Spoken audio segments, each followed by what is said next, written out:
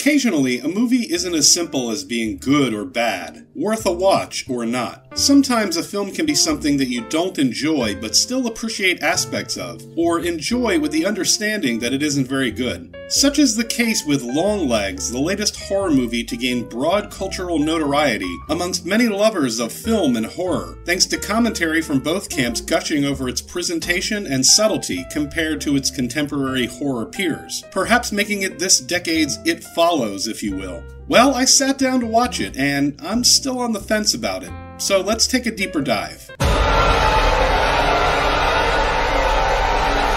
Longlegs introduces us to Lee Harker, a young lady FBI agent, which I refer to her as because the film does, on the path of Longlegs, a serial killer ascribed to the grisly murders of several families, each of whom includes a daughter whose birthday is on the 14th day of the month. The twist is that the murders all consisted of the father slaying each family member before taking his own life, with notes found at each scene written by Longlegs. So the killer, in this case, is someone who hasn't technically killed anyone. Like Jigsaw, except that Jigsaw absolutely killed people and you're an idiot if you try to argue otherwise. Anyway, Harker, a young and plucky FBI agent, is called up to investigate by William Carter, her superior, and the hunt for the mysterious murderer is on. Now that might sound like a cracker of a setup, but the problem with Longlegs is that once the movie puts these intriguing pieces in motion, it mostly fumbles the bag. After spending more than half the film piecing together clues to the mystery of Longlegs, we learn that Lee Harker is essentially investigating her own life. She deciphers Longlegs' mysterious letters by literally being given the key to decode them. She finds out his identity because she met him when she was a child, and she discovers that she had a photograph of him because her boss literally instructs her to go home, and her mother literally tells her where it is.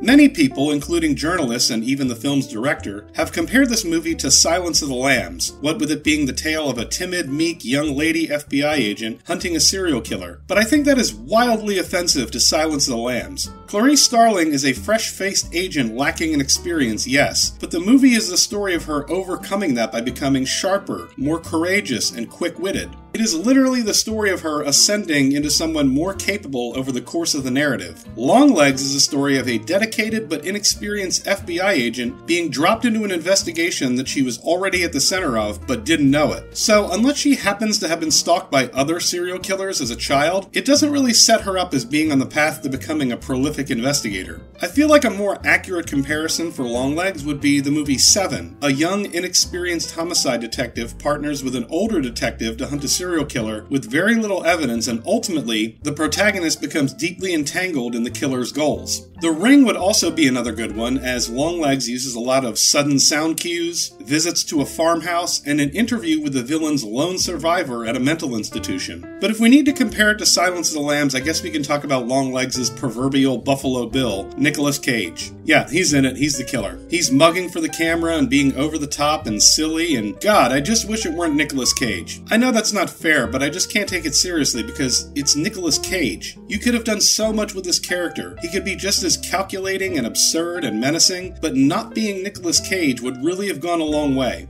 Also, after spending an hour setting up this supernatural murderous mystery, with the film practically saying to the viewer, "Ooh, what's happening? I know, but you don't know, cause you don't know what I know," the movie commits the cardinal sin of just dumping all the information on us with multiple characters literally telling us everything that happened and why. Rather than, doling it out in pieces for Harker, our window into the narrative, to uncover and not only show us, but her competence as an investigator. But enough dumping on this movie. Let's give it some flowers. Because Longlegs, for as little as I think of its pacing, structure, and story, can't be summarized as being good or bad. The movie is shot beautifully, and its use of colors and sound design especially are a feast for the senses. There are scenes where Harker is terrified and trying to keep her composure in a tense situation, and her heavy breathing sounds so forward in the mix that it not only conveys her relative inexperience, it is unsettling for the audience. There's another scene where a character is shot and killed, but we see it from far away and from inside a house. And the sound of the gunshots is much lower and more realistic. It reminded me of something from the Coen brothers, with that sense of detachment from violence that feels diminishing to the point of it being almost dehumanizing. The film takes place in the 70s and 90s, oh, I forgot to mention that, and the retro setting is conveyed smartly, not just in little details like photographs of presidents hung on the wall, but also in a lot of the editing choices. Scene transitions in particular are used to convey a sense of time by using zooms or dissolves that feel out of style with contemporary filmmaking, like they're editing choices that come from the period that's being portrayed. Overall, the movie is extremely well acted, Nicolas Cage notwithstanding. Malika Monroe in particular delivers an outstanding performance with a lot of attention paid to nuance and small details. From the very first scene, we read her as someone who feels intensely uncomfortable in almost any situation. There's a tension about her that isn't intensity, just tense. Like she isn't comfortable in her own skin, and it's conveyed beautifully. Granted, this becomes a waste as the story lets her character down, but it isn't without being worth a mention. And that's Longlegs in a nutshell. If you're the sort of person who can appreciate a movie for its merits in spite of its flaws, if you can appreciate things like the construction and composition of a film, all of the artfully presented parts that went into a story that kind of falls apart on its face, it might be for you.